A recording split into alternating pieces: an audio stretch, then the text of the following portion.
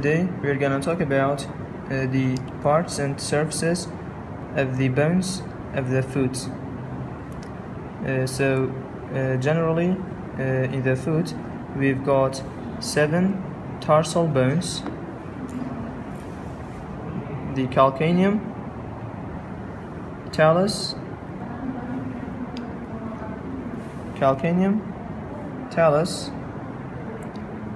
navicular in front of the talus, cuboid in front of the calcaneum,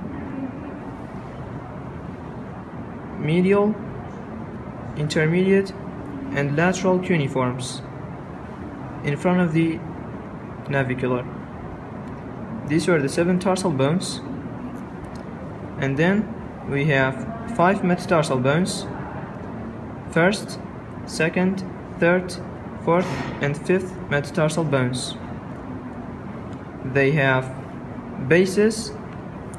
These are bases, shafts, and heads. So if there's a spot on this, we say that this is shaft of the 3rd metatarsal bone. If there's a spot on this, for example, we say that this is head of the 5th metatarsal bone. If there's a spot on this, we'd say that this is the base of the 1st metatarsal bone. And then we've got 14 phalanges. We have 3 phalanges for each of the lateral 4 toes, and only 2 phalanges for the big toe. So it's important to name the toes here. For the digits of the hand we call them fingers, but for the digits of the foot we call them toes. This is the first toe, or the big toe. This is the 2nd, 3rd, 4th, and 5th toes. The 5th toe is also called the little toe. Okay, so the big toe has only 2 phalanges, proximal and distal. The other lateral 4 toes have got 3 phalanges each of them: proximal, middle, and distal phalanges. So if there's a spot on this, for example, we'd say that this is the proximal phalanx of the 3rd toe. If there's a spot on this, we'd say that this is the distal phalanx of the little toe, or the 5th toe. And if there's a spot on this, for example, we'd say that this is the middle phalanx of the 3rd toe, and so on. One more thing to mention is that on the posterior surface of the 1st metatarsal bone, we've got 2 sesamoid bones, 2 small sesamoid bones. Okay, this one is medial and this one is lateral. They provide attachments for the flexor hallucis brevis muscle. Flexor hallucis brevis. The flexor hallucis brevis has got 2 heads, medial head and lateral head. Each of the head attaches to each of these 2 small sesamoid bones. Okay, and now let's talk a little bit more detailedly about the tarsal bones. This, as we said, is the calcaneum. There are some important spots on the calcaneum that we have to know. Firstly, on the posterior surface of the calcaneum, we've got the posterior tubercle. So this is posterior tubercle of the calcaneum for attachment of the tendocalcaneus, or the Achilles tendon, which is formed by the gastrocnemius and also the soleus muscles. Okay. This posterior tubercle of the calcaneum also provides attachment for the tendon of the plantaris muscle. And here we've got 2 tubercles. this one is medial, the medial tubercle of the calcaneum, and this one is the lateral tubercle of the calcaneum. Okay, these were about the tubercles, and here we've got a groove like that. We have a groove on the calcaneum. This is groove for the flexor hallucis longus tendon. So by the way, this is the right foot. Okay, so the flexor retinaculum is here.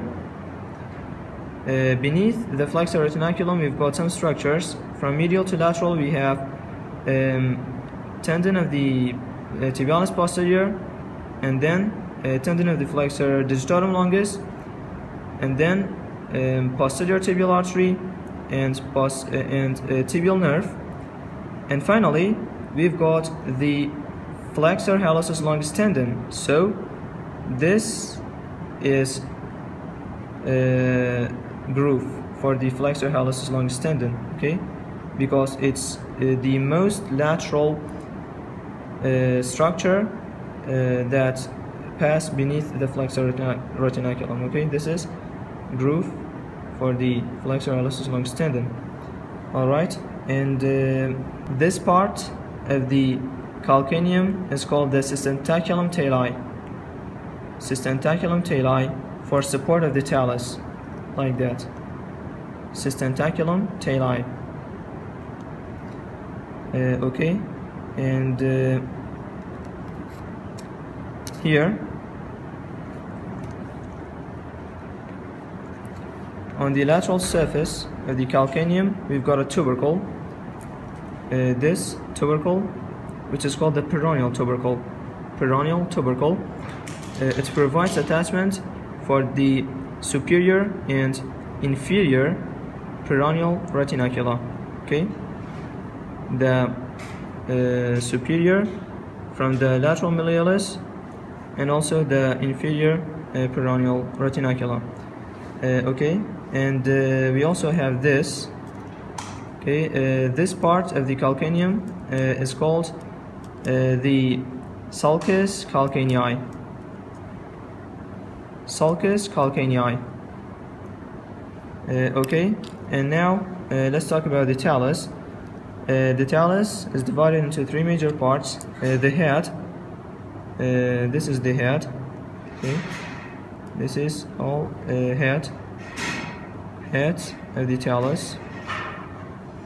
And then we've got neck. So this is neck. Okay, this is neck, like that, neck of the talus. And then we've got body. Okay, this is all body of the talus. In the body of the talus, we've got facets or articular surfaces for the ankle joint. This and also this are the two facets or articular surfaces of the talus for articulation with the tibia at the ankle joint. And this laterally is the facet or articular surface of the talus for articulation with the fibula, again at the ankle joint. Okay, and here this is called the sulcus tali. Sulcus tali. This was the sustentaculum tali, and this is the sulcus tali. Okay, and now as we said, in front of the talus we've got the navicular bone, and this is the tuberosity of the navicular. Tuberosity of the navicular, which provides an attachment for the tibialis posterior tendon.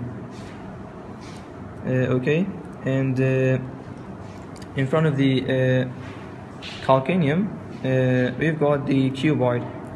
Okay, it has got a square shape, cuboid, and here again in front of the calcaneum, this is cuboid. On the cuboid we've got a groove. Okay, this groove is for the peroneus longus tendon. See, if you look at it this way, this is lateral, So here we've got two tendons. Tendon of the peroneus longus and tendon of the peroneus brevis. Tendon of the peroneus brevis will attach to the base of the fifth metatarsal bone. However, tendon of the peroneus longus will go through this groove, and then it will finally attach to the medial cuneiform and base of the first metatarsal bone. It will go from lateral to medial. So this is groove for the peroneus longus tendon. Alright. And of course, as we said, in front of the navicular, we've got three cuneiform bones: medial, intermediate, and lateral cuneiform bones.